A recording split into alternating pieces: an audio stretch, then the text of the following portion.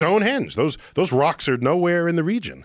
They were carted from some. They found a place where those rocks were would have been mined, removed, and yeah, and those are some big ass rocks. Yeah, as are the ones, but isn't it less impressive because they're just big. Like what the thing about the pyramids that's so impressive is the precision and the sheer numbers. 2,600,000 stones. Our best understanding of Stonehenge is that it's a functioning observatory that can actually predict eclipses. So I just got to bitch slap you there. Oh, Stonehenge not impressive. It's just big stone. They're lined. Impressive. They're lined with the summer solstice. Right. There are holes that are not stones, but they're 56 holes, which is 3 times the Saros, which is the cycle of eclipses, of the matching of the orbits of the sun and the moon in the sky, the paths of the sun and the moon in the sky. And when they match up, you get an eclipse. It's an eclipse observatory. A guy named... That's absolutely what it is? There's a book published in the 1970s by a guy named David Dawkins. It's not Richard Dawkins, but it's another one of these. Hawkins. Richard Hawkins. Richard Hawkins? Hawkins. Damn. One of them dudes. Damn. Well, we got our top crack researchers here. Jamie's on the ball. Just look up, the title of his book was Stonehenge Decoded. Just look up the title of that book. Anyhow. It's highly convincing, and we're all there with it. So it's essentially just a study of the position of the stones in relationship to Gerald Hawkins. Thank you. There we go. Yeah, Stonehenge Decoded. I visited Stonehenge as a kid at age 15 on an expedition, and he was the expedition head. Oh wow! Yeah. So how lucky for you. Yeah, it was good, and that stuck with me, which is why I named this phenomenon in Manhattan where the sun sets along the street grid. I saw that on your Instagram. Yeah. So I named that Manhattanhenge, sort of hearkening back to my early days, thinking about the alignment of the sun and structures that we might build.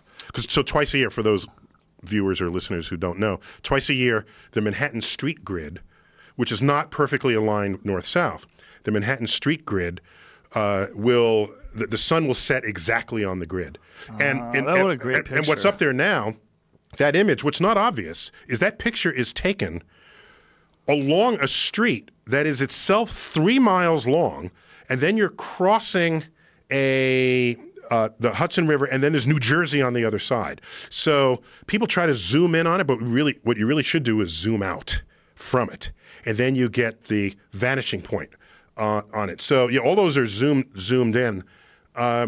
Let's go to, that one looks more like my photo. Wait, go back to that other one. Yeah, see, so that's on 34th Street, the one you see now, and then you get this sparkling effect. That happens twice a year. That sort of crazy wild light effect. Yes. That looks photoshopped almost. Yeah. There's an image on his Instagram that is linked on my Instagram, the most recent photo. Oh, okay. There he goes. Oh, there's you with the selfie. That's the selfie. Look right, at you. Okay, so come on down. Powerful afro. Damn, oh, yeah. That's strong. That was my first selfie. How old were you? I was 14.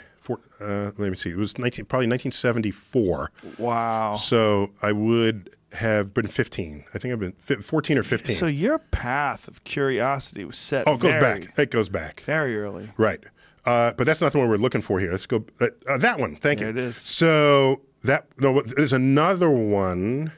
Wait, go back to all of the images. The river is wild. Zoom back out so you see all the pictures there. Go to the bottom left. There you go. Okay. That might be the first ever Manhattanhenge photo. What year is that from? I took that in 2001. Right, and it got published in 2002. So this is before September 11th. This is July 11th. I took it before September 11th, right. Wow. Right. And then I had a means to publish it. And right then, notice that it's a green light and traffic is ready to knock me over. So no one is in the streets doing this. But now there are tens of thousands of people that pour into the streets on these days. We post what day you get Manhattanhenge from the American Museum of Natural History, my day job. And then that goes out, the press gets it, and tens of thousands of people spill into the street, blocking traffic. And if you think of all the ways traffic gets blocked in your day. Look at this. Yeah. Look at these dorks. Like all of us. Too many of them. If it's you by yourself, it's interesting. It's great. Yeah, so that's what it has become. Holding up phones. And it's all because I went to Stonehenge. Yeah. Wow. So it's also an observatory. So was it you that named this? Yeah. Yeah. Damn, check you out. Coined. I'd rather say coined it. Yeah. Manhattanhenge.